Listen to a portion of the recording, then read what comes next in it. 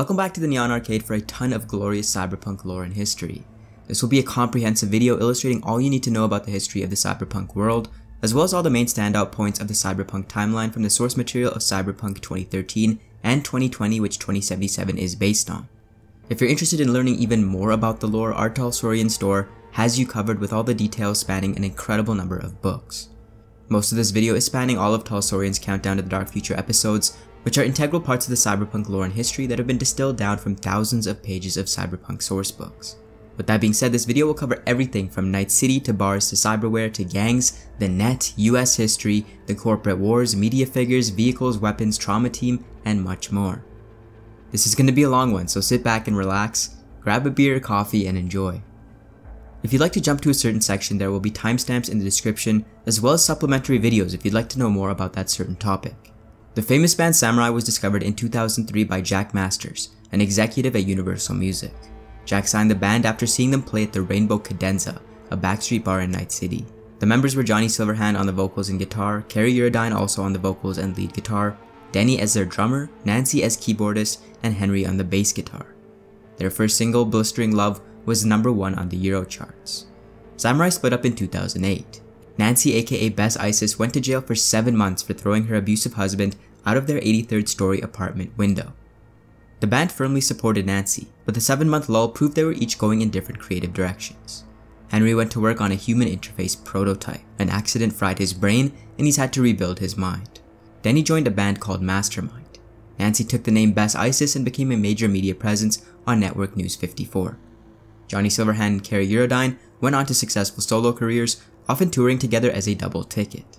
After Samurai split up, the DMS music label attempted to sign Johnny Silverhand by any means they could, including threats, violence, and ultimately blackmail.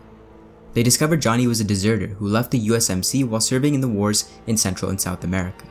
Instead of giving in to the blackmail, Johnny signed with Universal Music and went public with the information. His first solo album, Sins of Your Brothers, was released in 2009. The songs on it explained his own actions, the reality of the wars, the government lies, and the experimental cybernetics program many soldiers and Marines were forced to go through. The popularity of the album and the message it conveyed led to increased awareness and support for veterans of the Central and South Am wars. While Cyberpunk 2020 is the most famous edition of the tabletop game, it isn't the first. Cyberpunk, the role-playing game of the dark future, was first published as a box set in 1988, which means 2018 marked the game's 30th anniversary.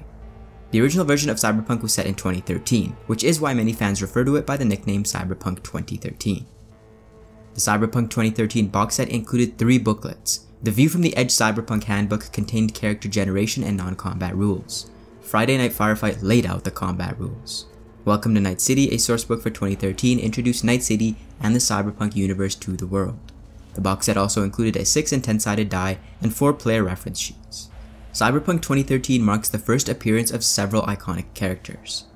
5 of them first appeared in Never Fade Away, an adventure story written by Mike Pondsmith as an introduction to the dark future. This includes Johnny Silverhand, the iconic rocker boy, Alt Cunningham, netrunner turned ghost in the machine, Thompson, a reporter who hates Arasaka, Rogue, a solo with one weakness, her ex-Silverhand, as well as Santiago, Rogue's partner and future leader of the Aldecaldo Nomad clan. Famous media Bess Isis, who is a keyboardist for Samurai, also appeared in 2013. Cyberpunk 2013 established the core 3 concepts to achieve the essence of the cyberpunk universe. The first being style over substance, which means it doesn't matter how well you do something as long as you look good doing it. If you're gonna blow it, make sure you look like you planned it that way. The second is attitude is everything. Think dangerous and be dangerous. Think weak and be weak.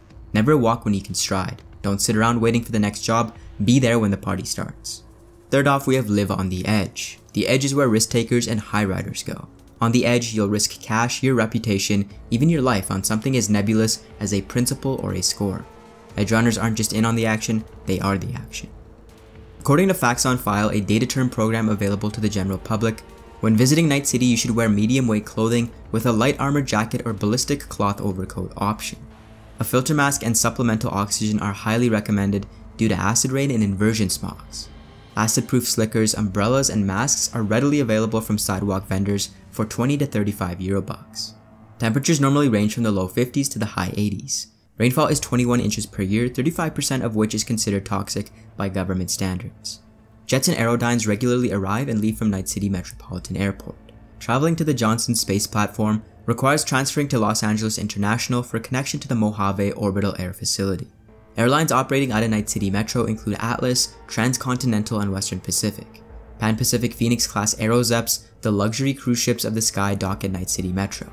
Security is tight and there will be a full weapon and cyberware lockdown for all passengers.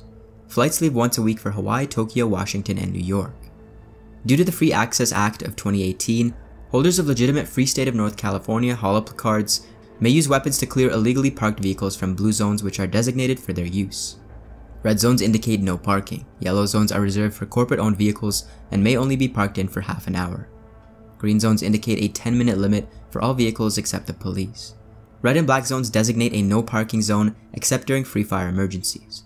Night City PD and their offices are not responsible for damage taken by or the destruction of vehicles illegally parked in these zones. Facts on File recommends 2 different child care agencies in Night City. Child Creche offers care at an affordable price of €50 per day, with cryotanks inspected weekly by licensed members of the trauma team. Children under Child Creche care are pleasantly plugged into their parents' choice of brain dance chips for pacification purposes. Safe Child is more expensive at €350 per day, but has nannies trained in Europe and child psychologists on staff. Trained 24-hour Arasaka guards with on-call tactical squad support means parents can rest easy knowing their child won't get extracted by agents of a rival corporation or caught in the crossfire of a nearby gang. The Night City is a mixture of tequila, raw wood alcohol, and several drops of turpentine, all garnished with a dead worm. It is only served in the rougher bars in the city and is often used by gang members as a way to prove how tough they are. The average cost is €6. The Euro is a recipe imported from France and quite popular with the rich corpos. It's a blend of fruit juices and bourbon served over cubes of pure, frozen gin. The bar needs a special freezer unit to store these gin cubes. Average cost is €15. The Blade Runner is a chew-to and champagne mixer served in a cocktail glass with mealworms at the bottom. Average cost here is €6. Places to shop in Night City include Everything and More, a middle-class department store with good security to keep the gangs at bay, Long Last Books, a store which only sells indie titles and rarer books, as well as Weird Stuff, a techie haven selling all sorts of wires, gadgets, doodads, and pieces. You can buy just about any diode or chip here, assuming you can find it in the mess. Golden State Pawn features clothes, jewelry, books, programs, and cyberware. These are just some of the myriad of outlets in Night City. The people of Night City are divided into the following categories. Power dealers are the elite, CEOs, world-famous celebrities, and internationally influential politicos. Corpse owners are execs at the top of the corporate game. Movers are ambitious young corps looking to scale the ladder and claim that corner office. Edge runners are cyberpunks who find success in unorthodox and dangerous ways. Mulplexers are the struggling middle class who make up a majority of the faceless hordes. Beavers are low-level corp managers and high-level techs who live in corp-controlled suburbs. Street scum are the urban poor and the demographic which grows bigger by the day.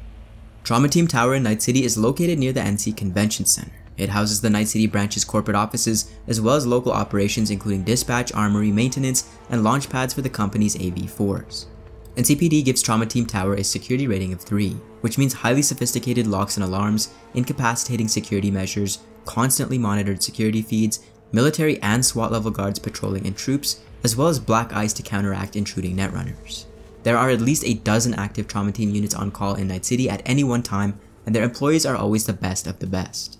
A Trauma Team pilot can land an AV4 on top of a parked car, and the senior med tech in any squad has a medical tech skill rating of 8 or higher out of 10. Thanks to cybernetics, cryotanks, biotechnology, and drugs, medical science is so advanced by 2020 that Trauma Team and other medics bring people back from the dead with some regularity.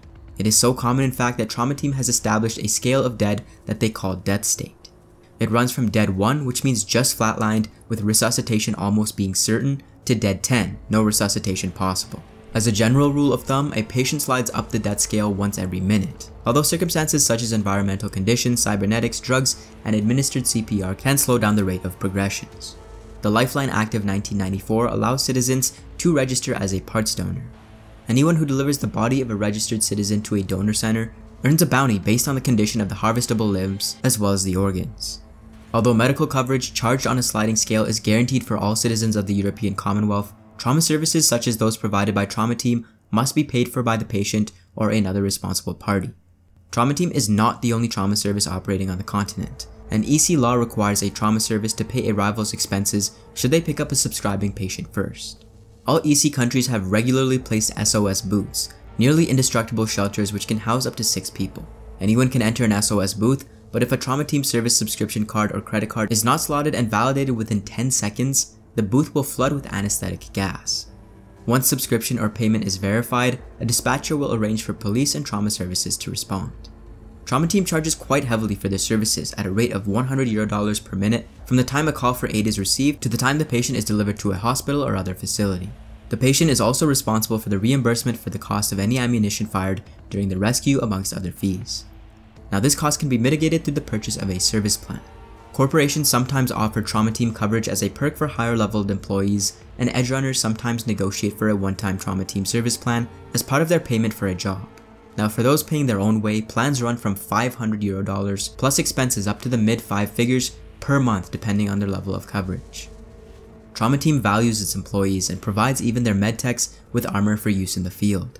The company is contracted with bodyweight systems to create and supply the Megacorps combat medical armor. Megacorps is a hard shell armor with a protection ranking equal to a standard military grade flak vest. Standard features include a built-in drug analyzer, a tech scanner, drug injector, spray skin applicator, and palm-mounted shock panels. For more intense situations, Trauma Team has worked with Militech to create the TBO Lifeline, a powered armor suit designed specifically to allow emergency responders to operate in any situation, no matter how dire. This light but tough armor has a chassis weight of 158 kilograms and comes standard with a full suite of medical equipment, heavy tools, climber claws, and a power saw. CityMed is a not-for-profit which offers medical services to those who can't afford it. They function thanks to donations and receive quiet support from several corporations who realize having a base level of care available to the destitute can help prevent a pandemic, something which can harm even their bottom line. CityMed is run out of Miami but has chapters in most major cities. The majority of staff work on a volunteer basis, including some Trauma Team medtechs. Trauma Team recognizes the publicity value of their employees volunteering for CityMed and does encourage them to do so.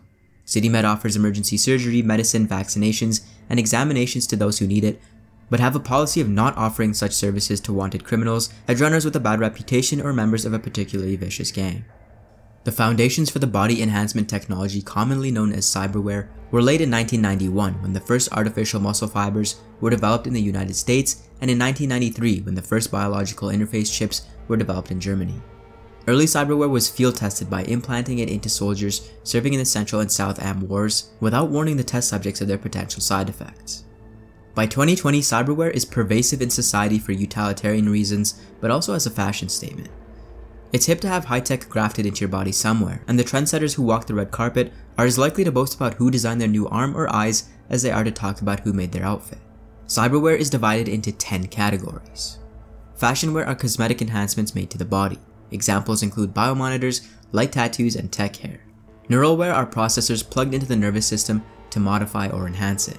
Examples include neural processors and smart gun links. Implants are devices adding specific functions to the body like gill implants and chemical analyzers. Bioware enhancements are built along biological lines rather than mechanical lines. Examples include grafted muscle and nanosurgeons. Cyber weapons are most illegal weapons implanted directly into cyber limbs or the body. These include vampires, wolvers, and chain rips. Cyber optics are cameras which replace biological eyes. These include color shifting irises and image enhancers. Cyber audio devices are plugged into the auditory nerves to enhance hearing. Examples include radio links and amplified hearing. Cyber limbs come in any color and style you want and include reinforced joints and tool hands. Linear frames are exoskeletons grafted onto the body and feature low to moderate and high strength boost models. Body plating are plastic or metal covers to protect the body or as a mounting surface. Examples include the front optic mount and a torso armor plate.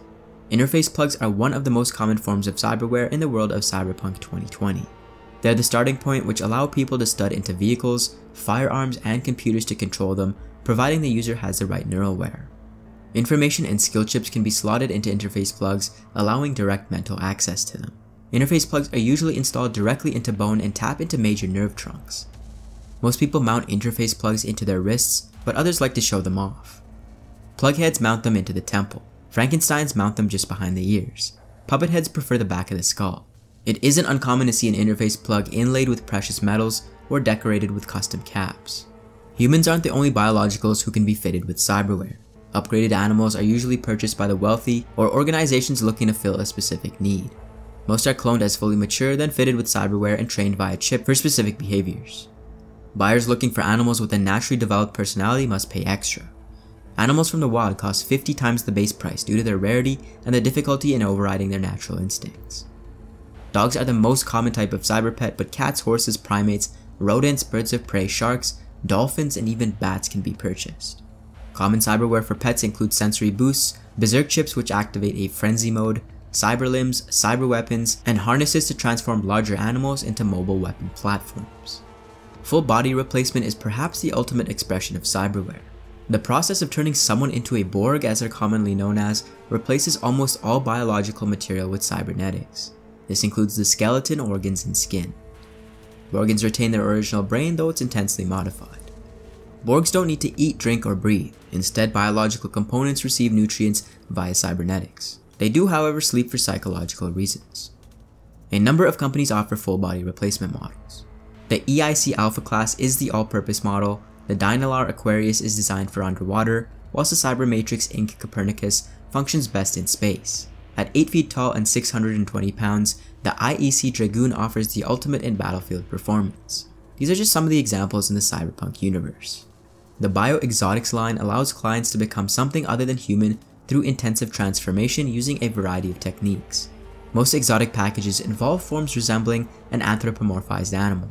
Various mammalian forms are the most common. Fantasy race forms such as elves, dwarfs, and orcs are also available. Among the most extreme options are aquatic dragon and insect forms. While initially intended for the wealthy, it's become increasingly common for gangs, cults, and secret societies to offer their valued members the Bio-Exotics package as a reward. In such cases, the forms selected always match the organization's theme.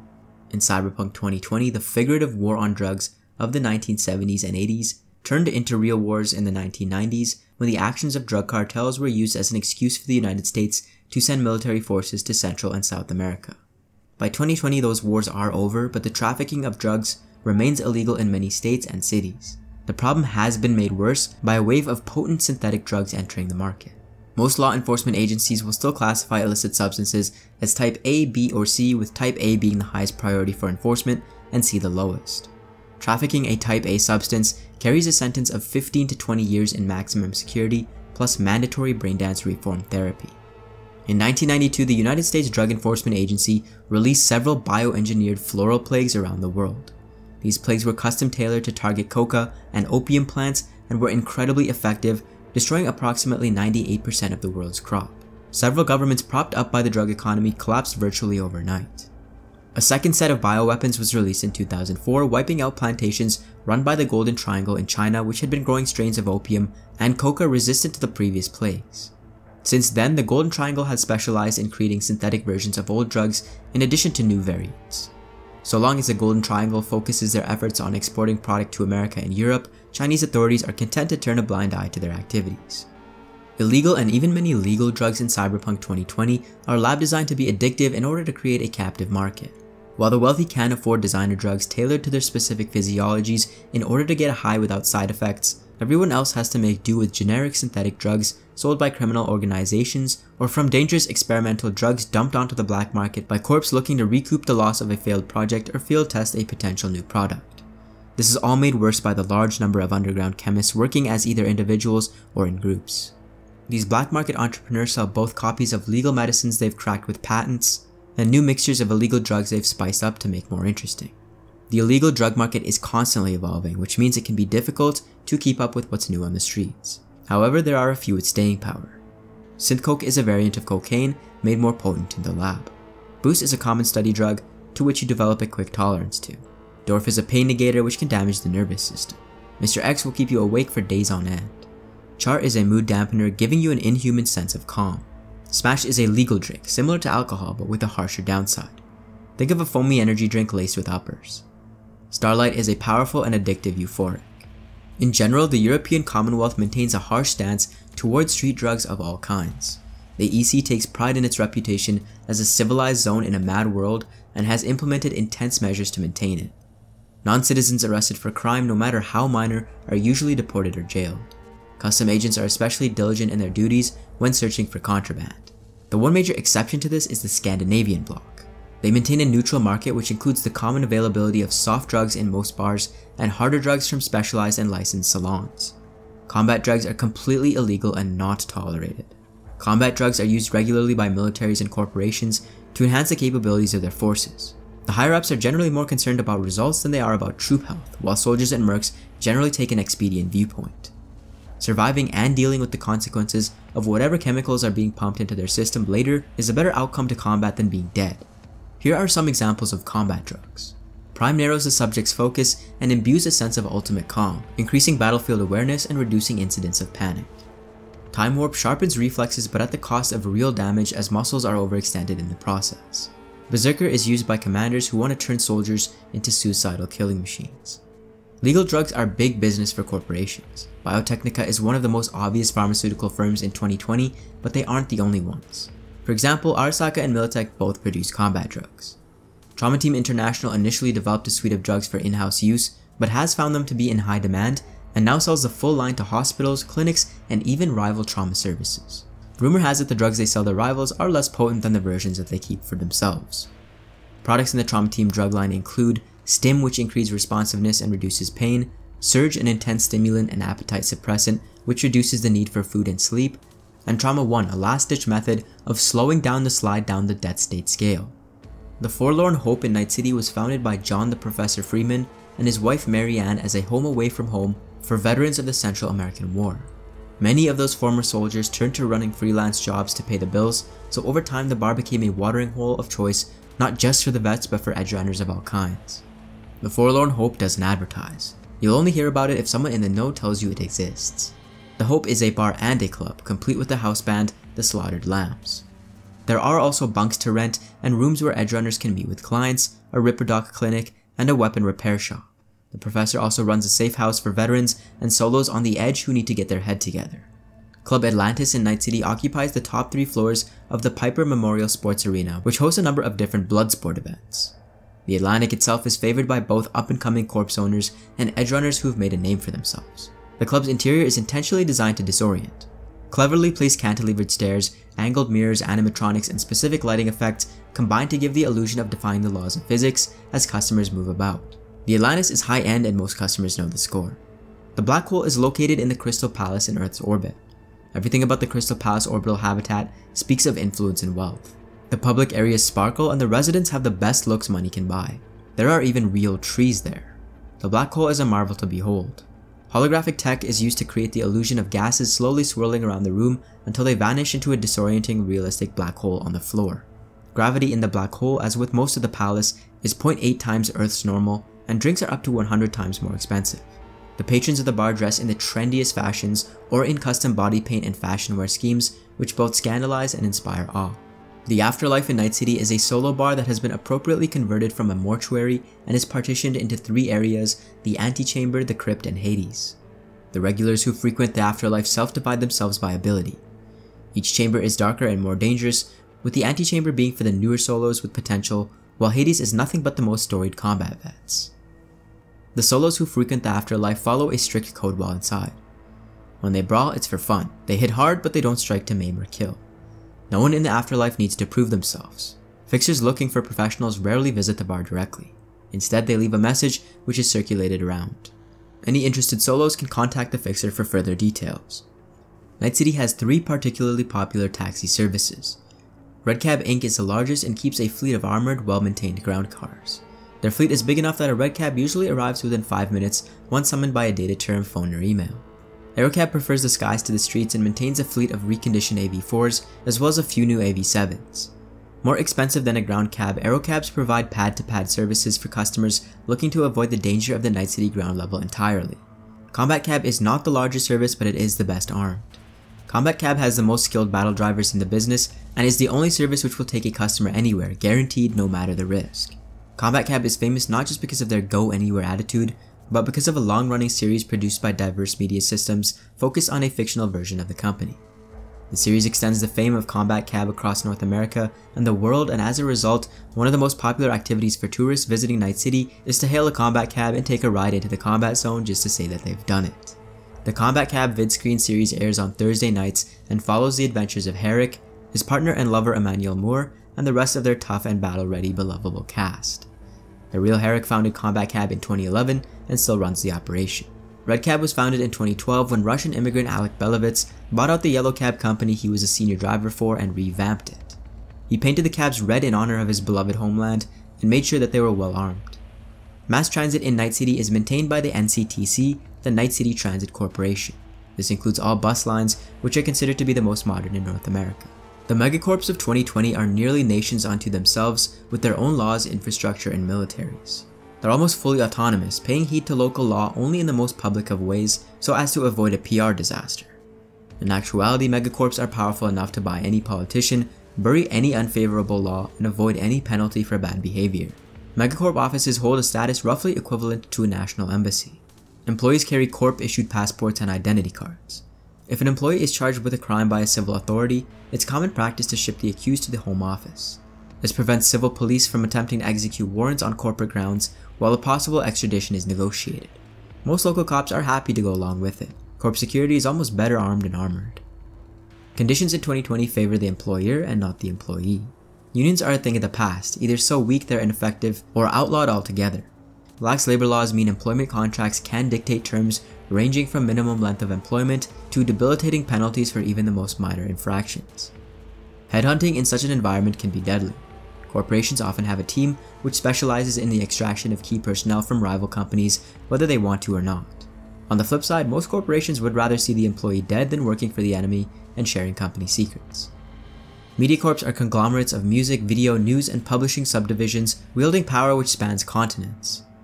It's perfectly possible for an individual to go their entire life and consume only media from one specific Mediacorp. The largest Mediacorps are Network News 54, which despite its name, control more than just the news, World News Service, the most respected and underhanded news service in the world, and Diverse Media Systems with a reputation for eating its own employees alive.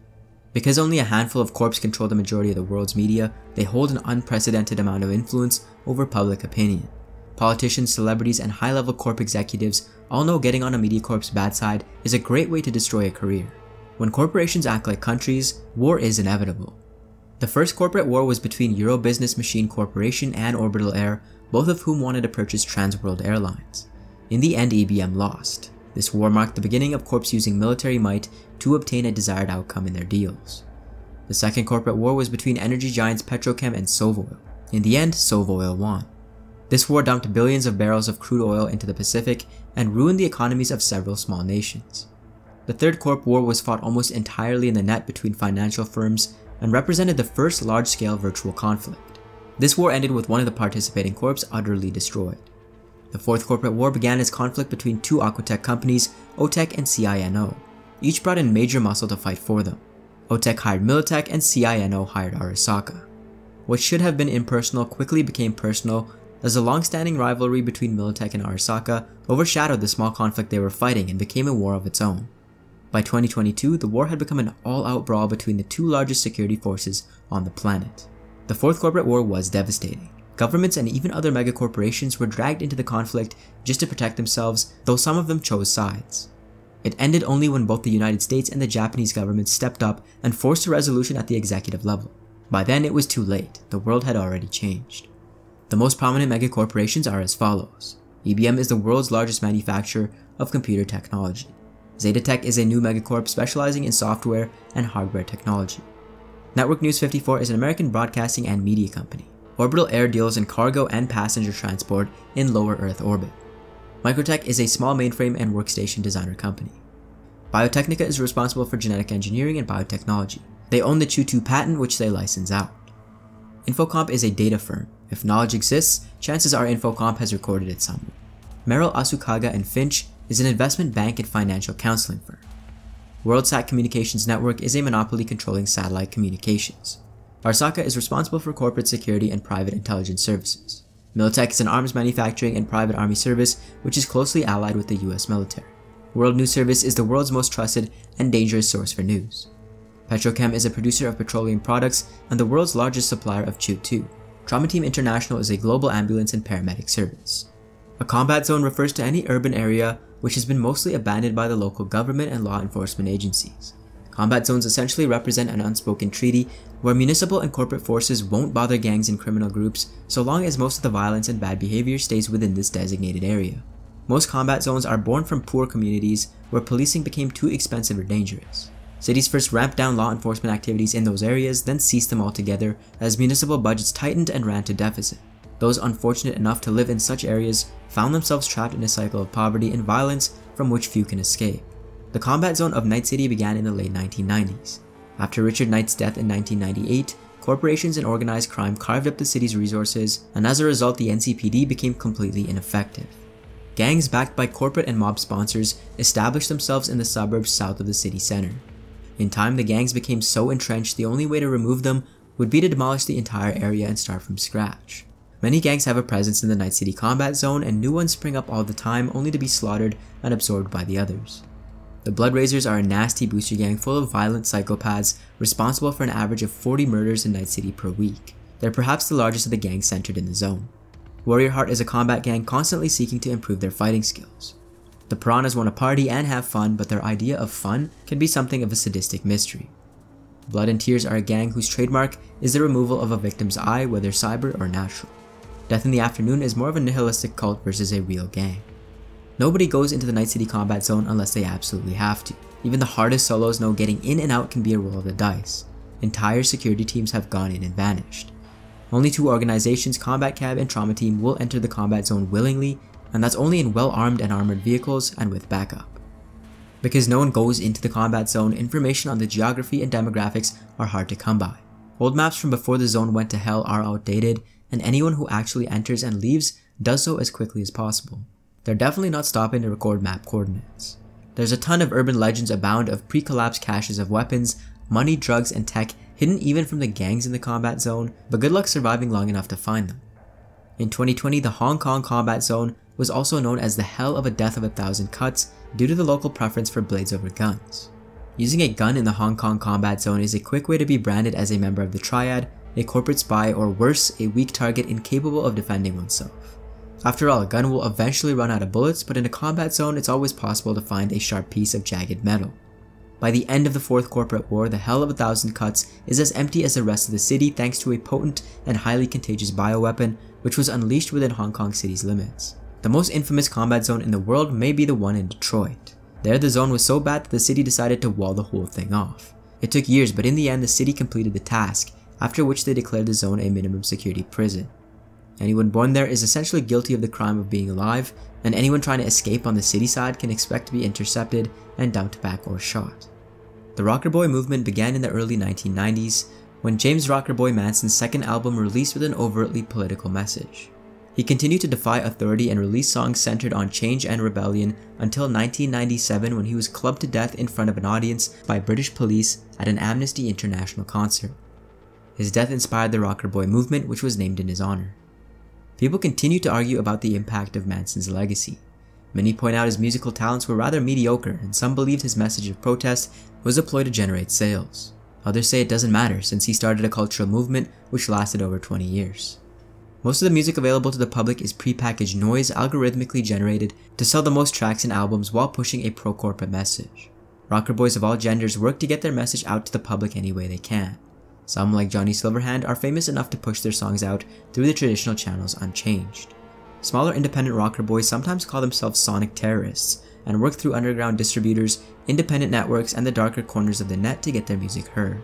A few underground labels exist, but most independent bands release their own music, often for free, hoping their words of protest are heard. Much like the rest of the world, rocker boys love their cyberware. Popular options include a neural processor with machine link, which allows you to stud into your instrument and play it with your mind, cyberlegs which have gyroscopic balance and can add 6 inches in height, as well as the new throat, an extensive vocal replacement. Probably gonna need one of those after recording all of this audio.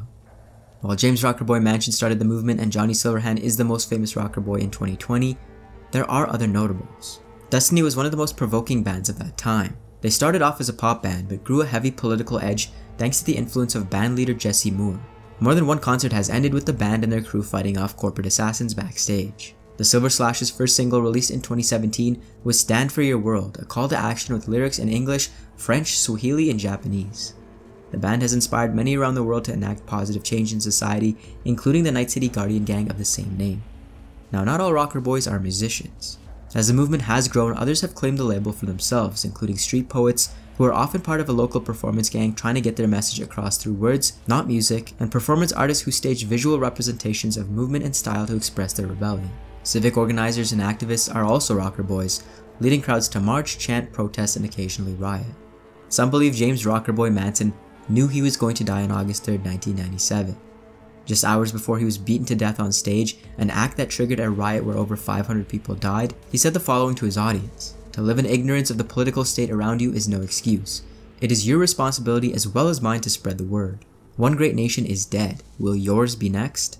If you have something to say, then don't keep quiet. Tell them how you feel. Don't let their oppression silence you." Those words have been synonymous with the Rockerboy movement. In the cyberpunk world, lack of regulation in the US and other regions resulted in an increasingly changing and unpredictable climate which made agriculture nearly impossible. By 1998, the Midwest US was little more than a dust bowl, while acid rain, drought, wildfires, and toxic waste had destroyed the orchards of California, Texas, and Florida. In 2020, much of what was once the breadbasket of the world is now a polluted wasteland, so less food is being produced, and it's being produced in new places. Due to rising temperatures, areas which were once too severe and cold for large-scale agriculture now offer new farming opportunities. Northern Canada has become the world's latest supplier of real food, and Alaska is one of the few parts of the US where farming can still occur on an industrial level. Most Americans eat manufactured processed foods in 2020. The most commonly eaten food is kibble, dry grainy nuggets laced with vitamins, minerals, and a small amount of protein. Just like potato chips, they're offered in a variety of flavors, textures, and brands to the general public. Kibble makes up to 70% of the average American diet. Scop, a vat-grown protein genetically tailored to mimic the textures and tastes of various foods, makes up roughly 20% of the American diet. Because scop looks and tastes vaguely like real food, it is more expensive. Little farmland is left in the United States, and most of that is dedicated to growing the genetically modified grain used to make the fuel Chew-2. Some agricorps grow food crops in hydroponic farms, but the majority of fresh food in the US is imported from Canada, Europe, and the USSR. Fresh food makes up as little as 2% of the average American diet. The wealthy, of course, eat differently than the average American. Power dealers eat real food prepared by real people every meal. Corpse owners manage fresh food an average of 4 meals a week, never eat kibble, and rarely eat scop. Movers live mostly on scop, but occasionally spring for fresh food to impress. Everyone else, they eat what they can. Most meals in America are eaten outside of the home. Very few living spaces come equipped with food preparation units, and only the most expensive apartments and houses actually have kitchens. Unless an area is corporate controlled or specially patrolled, there are almost always a variety of food vendors available on any city street. Those vendors do their best to dress up kibble, scop, and whatever else they can find to be as attractive and appetizing as possible. Soups and stews are offered when enough fresh water can be found. There are still a number of fast food chains in the world, and each has their own secret recipes, and methods for dressing up scop is something people want to eat. More expensive eateries offer a mixture of soy, scop, and fresh food. In the European community, food in theory is controlled by the Food Commission. They ensure the yeast farmers and kibble manufacturers produce enough food to feed the masses of Europe. They also oversee the laws governing farming, fishing, livestock, and water processing. The Food Commission plays a constant game of catch-up, trying to navigate the thorny politics of local agribusiness while imposing quotas and subsidies in an effort to stabilize a constantly changing market. Few people in Europe go hungry. The Food Commission supplies everyone with basic meals, and even real food is fairly cheap. Most citizens with employment can purchase and enjoy vegetables daily and actual meat once per week.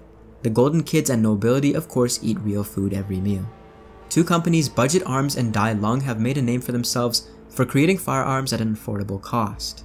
The Budget Arms C13, a light pistol, costs half as much as the Federated Arms X22, which is the industry standard for plastic, fire and throwaway weaponry. The Dai Lung Cybermag 15 is even cheaper and comparable to the X22 in every way except accuracy. More recently, Budget Arms has attempted to enter the high-end firearms market with the Laser 9er 9mm. It comes standard with an integral laser sight and full auto mode. Snail drum magazines are optional. Militech's firearms are a standard of the industry worldwide. Their Ronin model is a durable and accurate light assault rifle which uses 5.56 ammunition, while the Militech Crusher SSG is popular with solos due to its compact nature and power. A pistol-sized shotgun, the Crusher works extremely well for close combat and room sweeping duties, but conceals nicely in a bag or under a jacket. The standard weapon for Arasaka's security, the Minami 10 SMG, is popular around the world for both its durability and affordability. When the situation calls for heavy firepower, Arasaka's security whips out the Rapid Assault Shot 12, a high-powered auto shotgun that can spit out 10 shells in less than 4 seconds. Malorian Firearms Incorporated is a bespoke weapons designer and manufacturer based out of Night City.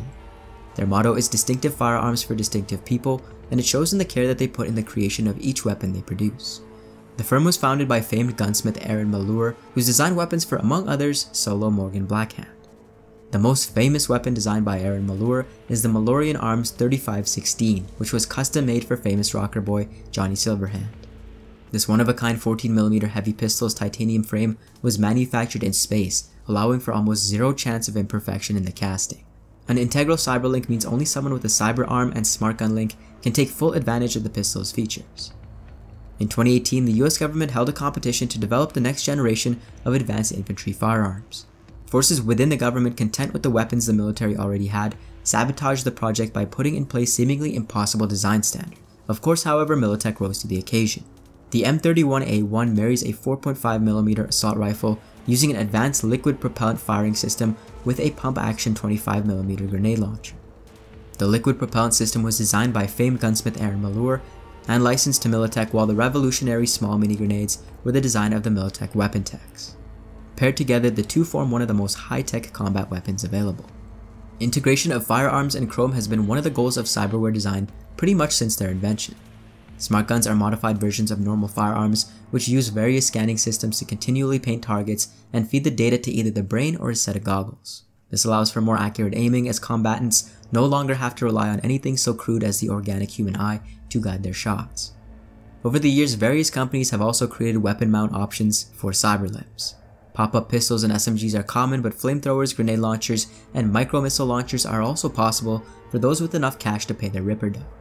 Energy-based weapons are usually only found in the hands of military personnel or specialist corporate agents. Such weapons are rarely found on the streets, both for legal reasons and due to the cost and technical skill required to operate and repair them. Laser weapons like the Militech laser cannon are rifles powered by batteries and have a dial allowing for variable input. This means the laser can be set from a lower power setting, which does no more damage than a light pistol, to a powerful shot which hits as hard as an assault rifle but drains half the rifle's battery. The unique threat of cyberpsychos and fullborgs have led to a number of unusual developments in weapon technology. Microwave-based weapons can cause cybernetics to perform poorly or malfunction. However, the exact effects are hard to predict, giving microwavers a poor reputation with the cyberpsycho squads. More reliable and expensive is the EMG-85 kinetic energy railgun, which delivers a 15-gram mylar-coated slug at hypersonic velocity, meaning it can punch through all but the heaviest of armors. The irony, however, is the extreme weight and recoil of this weapon means it's often being used on fullborgs by fullborgs, as few other people can properly wield the weapon without mounting it to a vehicle first. Most gangs in Night City are built around a central theme, often taking to cultish levels of obsession. In the dark future where there's little to hope for, people are so desperate to feel purpose and belonging they'll build their identity on any scrap they can cling to. Boosters are gangs obsessed with replacing meat with metal. They are cyberware addicts who see the future as one where flesh is dead and chrome lives forever. Chromers are gangs inspired by the Rockerboy Movement, often building their theme around a specific musician, band, or even a single song. Combat gangs are obsessed with battle. They range from those who consider themselves noble warriors, striving to perfect their art, to all-out brawlers who just want to beat the tar out of anyone they can. Cultists are gangs organized along religious lines, often following one leader's spiritual guidance. Many cult gangs are nihilist in nature, believing the world is beyond redemption and needs to die in a blaze of glory. Dwarfers are gangs focused on the acquisition and use of drugs. They can range from blissed out junkies to amped out monsters, depending on their vice of choice. Often cops can't be trusted to do their jobs, and that's where guardian gangs come in. They band together to protect their neighbors, but despite good intentions, some guardian gangs still rob and kill to pay the bills. Juvie gangs, also known as youth gangs or yo gangs, have many themes but all have one thing in common. Most members are early teens or preteens. Poser gangs adopt themes from pop culture and base their lifestyle and looks on them, often with the help of surgery and cyberware. Prankster gangs are dedicated to practical jokes that can have a dark side. Pranks range from smash every red car's back passenger window, to add psychoactive drugs to the local community center swimming pool, to even nastier tricks. Party gangs only want a good time. They're hedonists and their tastes often grow jaded as their idea of a good time evolves to darker and bigger highs. Professional gangs blur the line between guild and gang, coming together for protection in a world where freelancers and performers are vulnerable to threats. Puppets are corporate-sponsored gangs who are used as weapons to point at enemies while maintaining plausible deniability. The Thinking Man's Booster Gang, Brainiacs prefer skill chips and neuralware over less elegant, clunkier cybernetics. Not directly violent, the Brainiacs prefer to outthink rather than outfight. Each Brainiac wears a small silver coin around their neck to identify them as a member of the gang. Part Booster Gang, part Combat Gang, Maelstrom was born from the shattered remains of several other gangs with one thing in common: a grudge against the mysterious Inquisitors. Members prefer black leather and chrome, making a point to visibly display their cyberware for the world to see. At least half of the members have succumbed to cyberpsychosis or are dancing on the edge. Both Guardian and Chrome Gang, the Silver Slash patterned themselves off the band of the same name. The gang's leaders were inspired by the band's hit single, Stand For Your World, after their son was shot and killed in a gang scuffle near the children's hospital. Now the hospital serves as the gang's headquarters, and they work hard to keep the local neighborhood safe. Dorfer gangs usually burn out when their leadership dies in a hail of gunfire or due to an overdose. The Wild Things, however, are different. No one joins without first surviving at least a year as a member of another Dorfer gang. As a result, the Wild Things are predatory, cynical, and can hold their own in a fight. Their logo is a red circle with a white dot. The Voodoo Boys are as much about organized crime as they are about gang activities. They make their eddies by selling drugs to the students of Night City University. They're also a cult gang, using drugs and practices taken from Afro-Caribbean religions to enact sadistic rituals. True members of those religions shun the Voodoo Boys as nothing more than twisted pretenders who have stolen elements of a spirituality they possibly can't understand.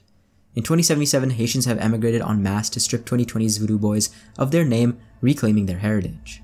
Some gangs succeed despite their sheer lack of talent or combat ability. A good example are the DJs, a Chrome gang who are better at selling bootleg music chips and fake collectibles than they are at making music. Their one saving grace is a firm understanding of the music scene in Night City. If you can stand a DJ's music, you can probably pump them for information on where the best parties and underground concerts are. Like all booster gangs, the Slaughterhouse believes in packing as much cyberware into the body as possible. The twist is, the Slaughterhouse wants as much of that chrome to have sharp points and edges. Rippers, vampires, big rips, slashers, and wolvers. If it can cut or pierce, chances are it's implanted into the body of a Slaughterhouser. Members of the Slaughterhouse prefer black and red leather. The Bozos began life as just another prankster gang organized around a clown theme. Everything changed, however, when the Great Bozo took over the gang. It's rumored the Great Bozo is actually an insane former Arasaka engineer who now uses the clown gang for experiments in cyberware and surgical techniques considered too extreme and sadistic even by corporate standards. Pity anyone targeted by the Bozos. Bozos take twisted pride in their recruiting. Once they've settled on someone as a new member, they stalk and prank and harass that person until they've been driven to the point of insanity.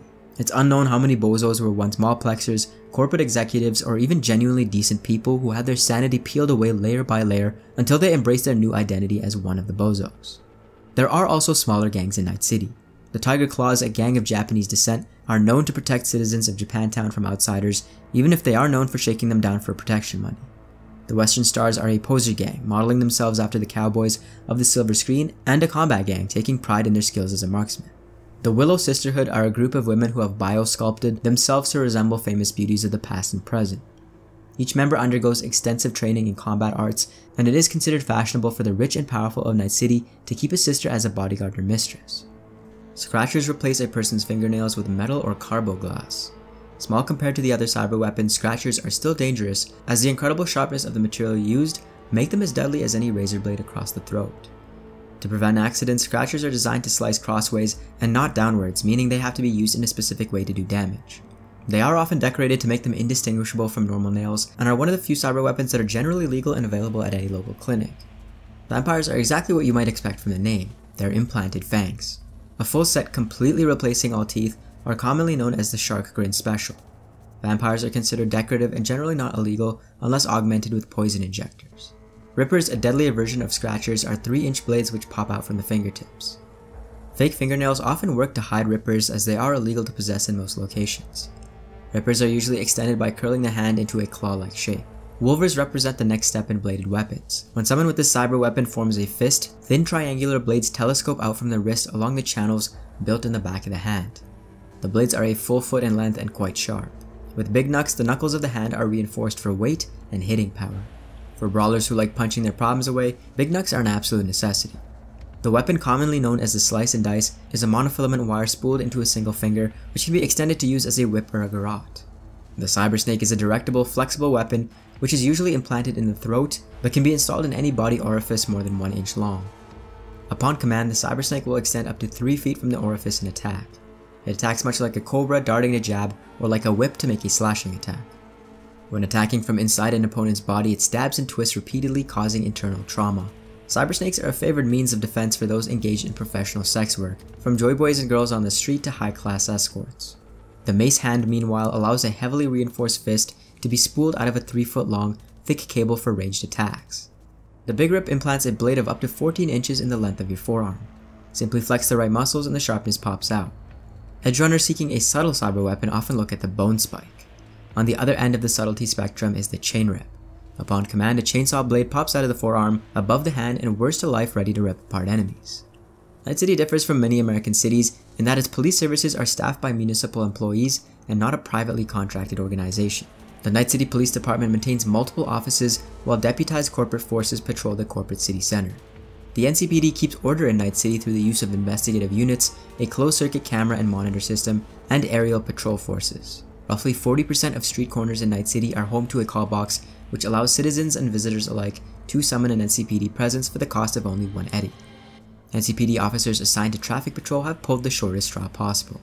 It's all of the danger and none of the respect. Airborne patrol uses aerodynes and gyros for surveillance and support purposes. A standard airborne patrol crew consists of 1 pilot, 1 commanding officer, 2 troops, and a medic. A position in airborne is sought after by many in the NCPD. Not only do they get to play with some of the latest technology, but it's also harder for gangs to lay traps for airborne vehicles in the same way they do for patrol cars. A standard vehicle in the airborne patrol is the AV-3, aka the Aero Cop. Replaced on the civilian market by the more popular AV-4, the AV-3 was retooled and sold as a specialty vehicle to police forces around the world. The AV-3 now comes standard with good armor, ground wheels for surface maneuvering when needed, and a top-mounted turret. In 2020, the homicide division of the NCPD is busier than ever. The population is growing every year, and corps, crime syndicates, and gangs are all fighting for control of the city's streets. Mass murders take place disturbingly often, and not every cyberpsycho is an obvious rampaging metal monster. Some look like ordinary serial killers until it's too late to call in the max tag. Anyone who works homicide develops some ways to cope with the depression crush of too many cases, many of which will go unsolved. A homicide detective can see up to 50 bodies a day, and anyone who doesn't find an outlet to help them deal with that stress instead finds the psych ward or the grave. The Net Security section, otherwise known as NetSec, focuses on Night City's digital streets instead of the concrete ones. Computer crimes and illegal net running fall under their jurisdiction to investigate. In addition, NetSec provides intelligence and research for other divisions of the NCPD. NetSec officers tend to be high-strung and do not receive normal police training before joining the force. A rare few join out of a sense of civic duty. Most join because NCPD promises them access to military-grade net-running hardware and software, and it's better to have a regular paycheck than the occasional random hacking score and the constant potential of black ice frying your brain. The Cyborg Suppression Unit is shorthand for the C-SWAT, more recently known as MaxTac. This division was originally part of the Special Weapons and Tactics Section, or SWAT, but spun off when it became clear the frequency with which they carried out their duties merited their own command.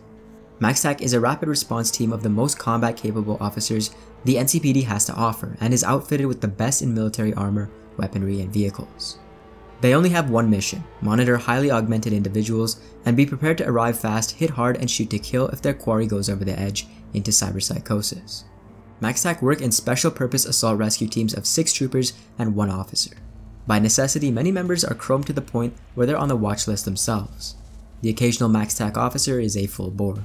MaxTac weapons are universally designed to take down heavily cybered individuals. This can include non-lethal and experimental weaponry, but usually means high-caliber rounds capable of penetrating any armor.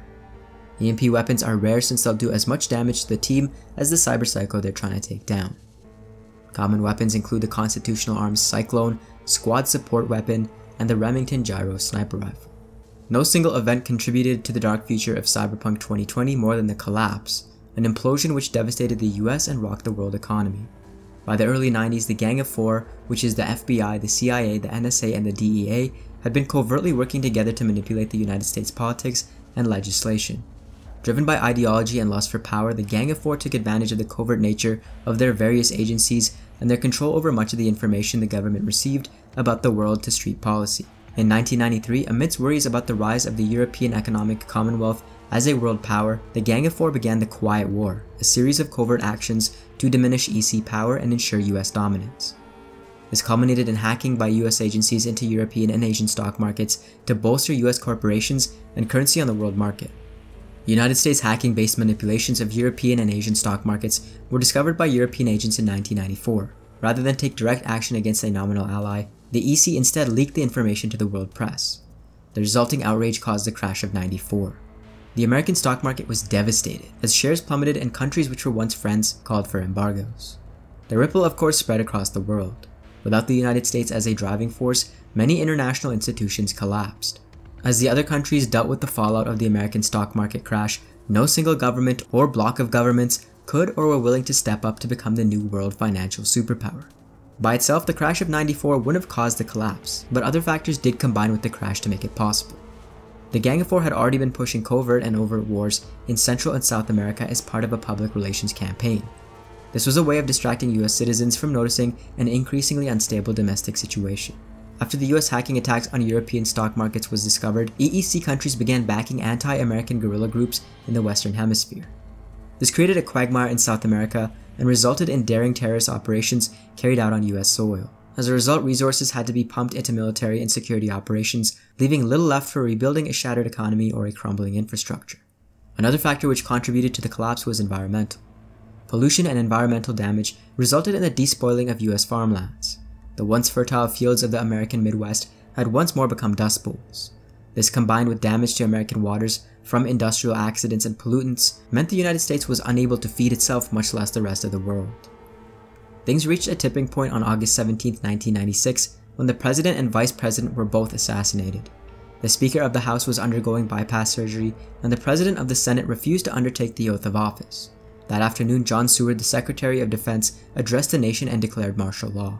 The time of the collapse was perhaps the darkest the United States has ever known.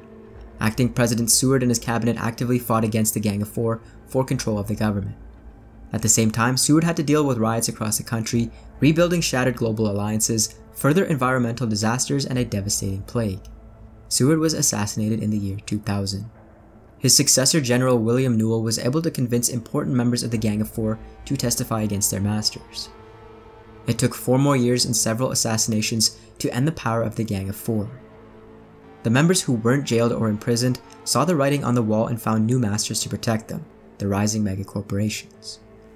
Most historians mark November 7, 2008 as the end of the collapse and the beginning of the rebuilding of the United States.